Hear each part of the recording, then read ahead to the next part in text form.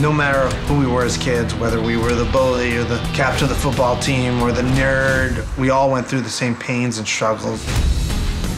If you've got something that you feel like you would kill yourself if people found out, there's no way you can hold on to that. People were a little bit shocked, like, you're gonna read your diary out loud? Why would you want to do that? But the people that don't want to do it love hearing other people do it. Hello, everybody. Welcome to Mortified. Dear Diary. Is it true that girls don't have orgasms the first time? I just put down my Anne Frank diary. I can really relate to her struggle. She said, a lot of what I wrote is about the two of you, and we said, what could you possibly have said that would be bad?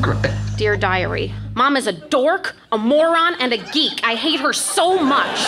Dad is a bitch and butt crust. Butt crust? I mean, I don't know what that... That was her imagination. That was not one that you got from me, I'll tell you that. Just be yourself, be real, look out into the audience.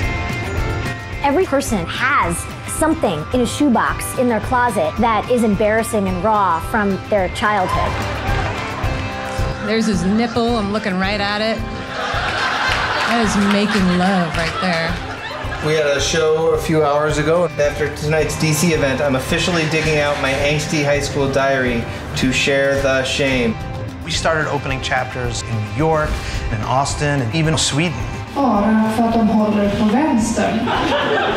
To this day, we really have no idea what they're saying. That relationship between the performer and the audience is the heart of Mortified. How are you feeling? Totally nervous. I'm gonna go throw up again.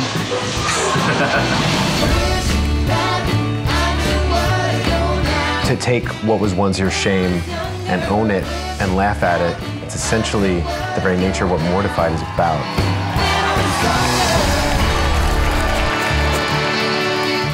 It's really like a rotor-rooter for the soul. Yeah? Rotor-rooter is what you stick down your drain when it's wrong, yeah.